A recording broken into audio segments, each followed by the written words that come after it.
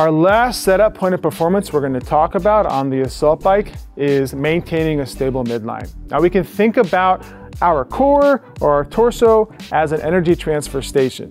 So the more stable we are here, the stronger we are here, the better we're going to be at transferring force into the handles or into the pedals. Now there are a few things that we're looking for to be able to maintain a stable midline on the bike. One, anytime we're riding the bike, we want to make sure that we're engaging the abs as much as we can, because that's where all the power is going to come from. Two, while we're doing that, we want to make sure we have a nice upright chest.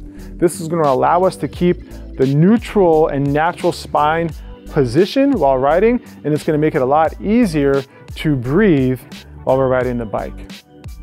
The other thing we want to talk about is setting the position of the upper back. We're going to do that by maintaining a neutral and natural shoulder position.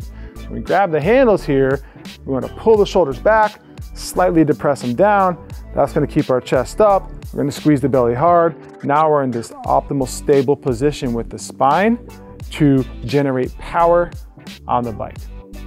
And that's how we set up our athlete with proper midline stabilization on the Assault bike.